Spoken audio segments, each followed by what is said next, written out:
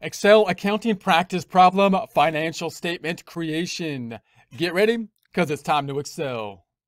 Here we are in our Excel worksheet. In prior presentations, we constructed the Excel worksheet from a blank sheet, now using it in order to enter transactions. 2 tabs down below, example and practice. The example tab in essence being an answer key. Let's take a look at it now. So in prior presentations, we've been entering the beginning transactions, imagining that this is our beginning balances that we want to enter into the system, start entering new transactions from that point forward. We have entered the inventory, the accounts receivable, and the accounts payable into our trial balance. Now we want to start to think about constructing the financial statements as we go. Obviously, the only financial statement thus far is in essence going to be the balance sheet, because we don't have any income statement activity yet. We put that all the way to the right on our worksheet. We're going to be constructing it way over here, which means we're going to practice hiding cells to get way over here to take a look at the construction of our balance sheet. Let's go back on over to the practice tab, and then I'm going to hide some cells. I want to hide some cells so I got my trial balance right next to where we're going to be constructing the financial statement. So I'm going to put my cursor on the skinny column, the skinny J.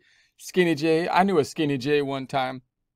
He's still pretty skinny, but he's not as skinny as he used to be. So in any case, we're going to go over here to BZ. We're going to right click and we're going to hide those. So we're going to hide that, hide. And so now we got this side by side. Let's make this another skinny, a skinny CA, skinny California, skinny CA. California's huge. It's not skinny, but whatever. Here we go. We're going to say then it's going to be the balance sheet. Balance sheet. And then let's make some of it just black up top, so we have some items just to note that that's the heading. So I'm going to make that our standard black and white for the header. Black and white. So there we go. And then we'll typically have just the assets, liabilities, and equity, which we could stack on top of each other, or we can do a side by side. And so a lot of software will stack it like the assets on top and then the liabilities and equity on the bottom, because that's a nice vertical analysis when you're in a situation where your screen is kind of, you're scrunching space this way.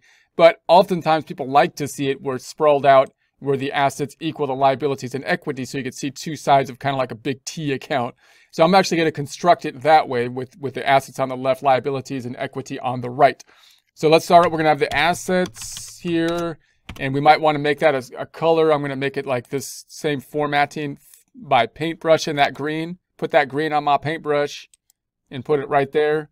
And then we're going to say we usually have a subcategory of current assets. Those are going to be more liquid assets. So, and in accounting software, it'll often name the account types as current assets. So in other words, if I was to put these accounts into software, like a QuickBooks software would have a special name for the checking account and the cash accounts, and because it wants to have a ledger, but they would also be a current asset type of accounts. Accounts receivable would have a special account, but also a current asset. I believe inventory then would simply be under the designation of an account type of a current asset type of account generally. But they're all going to be current assets. And note, I don't need a special subcategorization for like the checking account in our worksheet, because it's just a current asset, which really should go under basically cash. We should even rename it under financial accounting to just call it, this should be grouped up in the category of cash. But we're going to call that the checking account. We don't need another category for accounts receivable. It's just a current asset.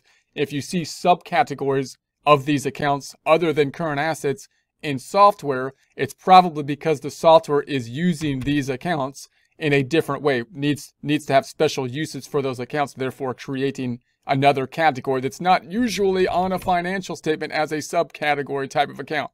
Okay, in any case, we're going to say this is going to be cash equal to the cash.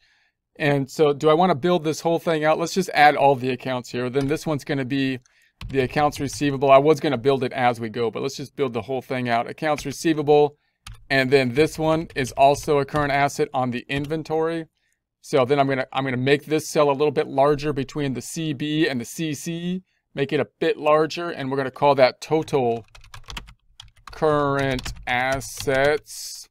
And let's do our indentation stuff here. So I'm gonna say that this is current assets, meaning it's a subcategory indicated by the colon. I'm also gonna show it's a subcategory by indenting it. go into the alignment group and indenting it. And then I'm going to show it's a subcategory by putting my information into an inner column, which I'll sum up in the outer column. Bit overkill on the fact that it's going to be current. And I'm going to pick up that 0, which will pick it up and change once we complete it. Going to say this is going to be equal to the 20,500, and this one's going to be equal to the 2896. And then I'll underline it here. Home tab, font group, underline. Let's do another indentation on the total down here. Alignment, indentation. And then we'll sum up in the CD column. CDs are almost obsolete these days, aren't they? Because now we got like other stuff, streaming stuff. I don't even use my CD player anymore. Whatever. I had a cassette player once. Any case, let's do the next one. Then we're going to say that's the total current assets, and then we could just have the total assets because we don't have any long-term.